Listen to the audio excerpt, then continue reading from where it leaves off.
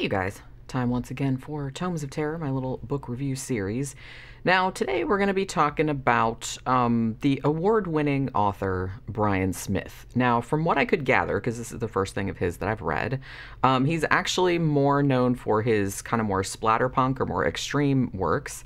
But this particular novella, I guess it kind of counts as a novella because it's fairly short, which came out in 2021, is called The Unseen.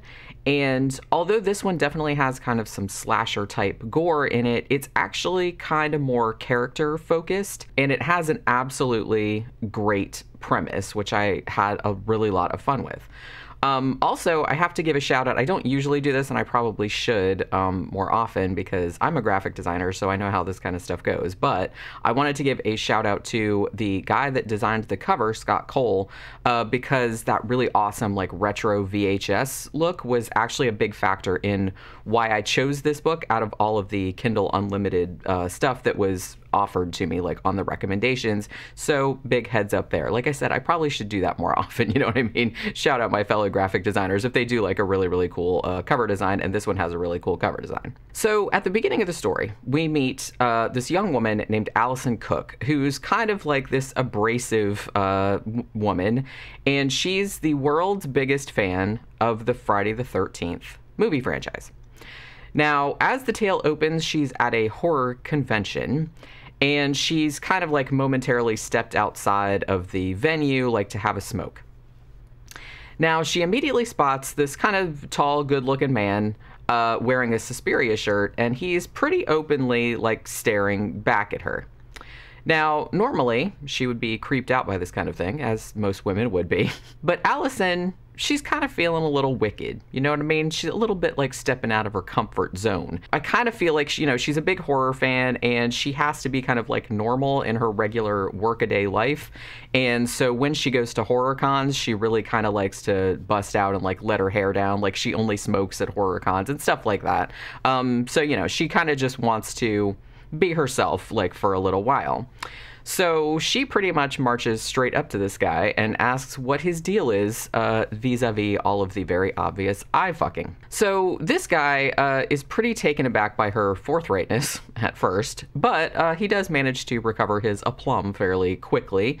As we learn kind of in the sections, because it kind of goes back and forth between him and her as far as POV goes.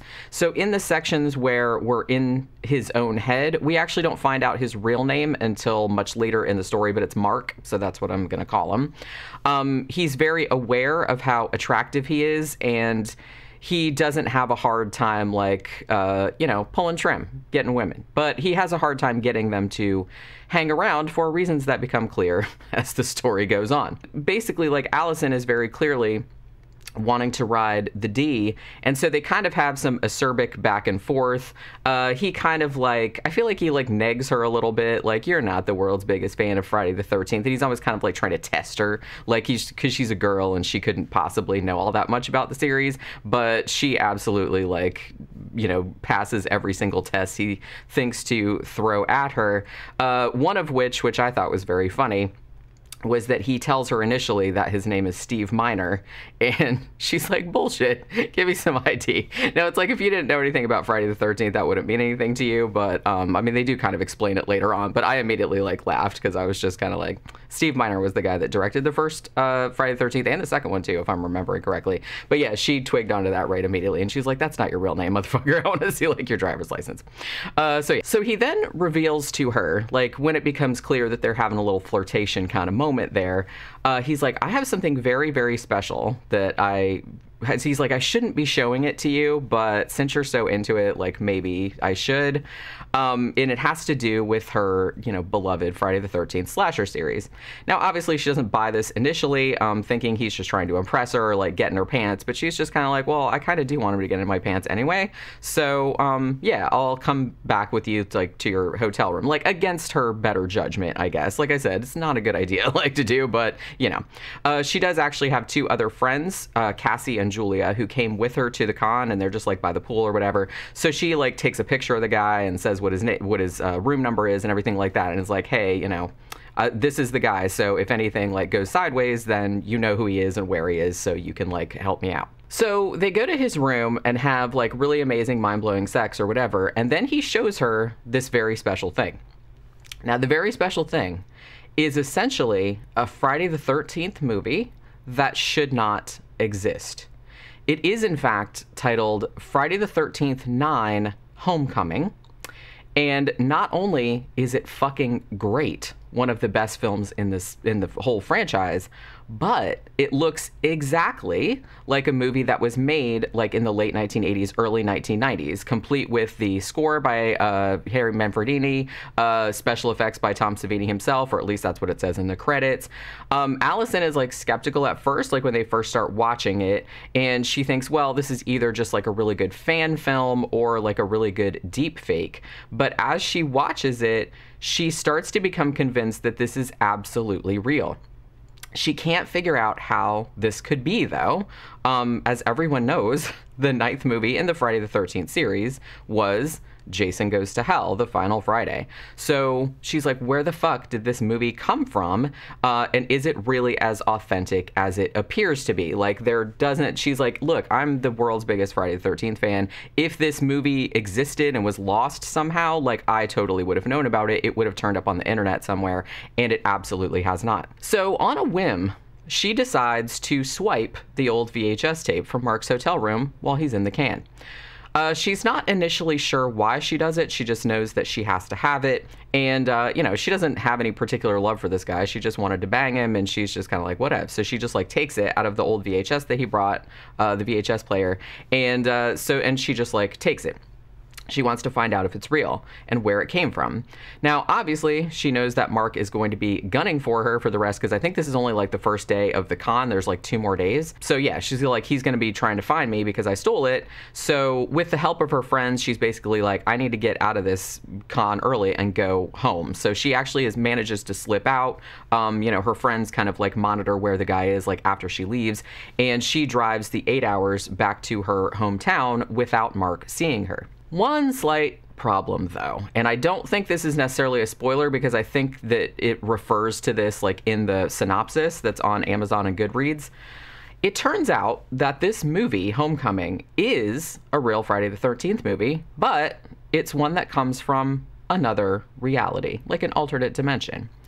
Mark actually received it as a gift from some kind of like scary, like interdimensional being that he just calls the Visitor. But also, unfortunately, this being's gifts come with a very, very steep price. So the rest of the story is basically following Mark as he goes on a bit of a rampage, let's call it that, trying to find Allison and trying to get the tape back. And that's like intercut with Allison and her 2 friends having their lives really violently upended by the corrupting influence of this cursed VHS tape, which actually like gets, like its effects get more and more like nefarious, like the farther away it gets from its original source, like the person that it was gifted to in the first place. So this is kind of like a really fast-paced mashup of The Ring, I guess, because of the cursed videotape angle that kind of like has ripple effects like outside of it, with a Friday the 13th movie. So this book is like a really, really fun, lively, like entertaining story with kind of like a slasher movie sensibility. There's a lot of slasher type stuff in it, but kind of slightly filtered through this interdimensional, like supernatural kind of lens. Now, I will say the characters are pretty uniformly unlikable and not all that developed, but the concept is really so fun that it really hardly matters. Like, I wasn't really bothered by that all that much. And the book is so short, like it's only 160 pages long, that it's kind of more like this breathtaking sprint to the finish, like rather than like a longer, like slow burn kind of marathon. Now, in some ways, I thought that the briefness of it kind of like strengthened the story because it didn't wear out its welcome. On the other hand, I think I maybe might have liked to spend a little more time getting to know the characters and a bit more time like on the whole idea of the Visitor, because it's pretty sketchy, like sketchily laid out, like where it came from and what its deal is and stuff like that, and how it influences the world. But then on the other hand, maybe, you know, I'm always like a big advocate of like horror being better when it's like not explained all that much. So maybe now that I'm thinking about it, it was probably better to like leave the whole concept of the Visitor like you know, as sketchy as it was, like the backstory and the explanations of where it came from and stuff like that. Maybe it was just like better like that because it was more mysterious. So I don't know, your mileage may vary on that kind of thing, but it is, just keep in mind, it is a very, very short story. And, you know, the characters are, while we're inside Allison's head and inside Mark's head, you don't really get to know them, and they're kind of unlikable. They're both kind of like jerks, you know what I mean? So if that's going to bother you, then it didn't bother me though. Like I still thought it was like really fun, and the concept is just so fucking great. So if you're a big fan of 80s slashers in particular, I think you'll really get a kick out of this book because it has lots of amusing little references and in-jokes for, you know, horror nerds and stuff like that, like myself. It's somewhat gory and has like a couple of fairly graphic sex scenes, I guess, but nothing as extreme as Bryan Smith's usual stuff, at least as far as I could gather from like other reviews of like people that, you know, were big fans of his work and read this one. They're like, oh, this one's really good, but it's not like as extreme or gory. It does have a lot of gore in it, like people getting chopped up with machetes and stuff like that, people getting horribly shot and shit like that. So it does have some gore and violence, but not as much as he would usually have. But it's a pretty fun ride though, albeit a very brief one. I mean, I just read it in an hour or two. And, you know, to be honest, I think I've said before, like I'm always down for a story about like a cursed movie or a cursed videotape. I really, really like that trope. So this was like a definite win for me. I had a good time with it. And, you know, like I said, it's available to read for free on Kindle Unlimited. It's very short. You can probably get through it like in an afternoon, and it's a lot of fun if you're really into slashers. So that'll do it for this installment of Tomes of Terror, and I will see you guys again on the next one. Bye.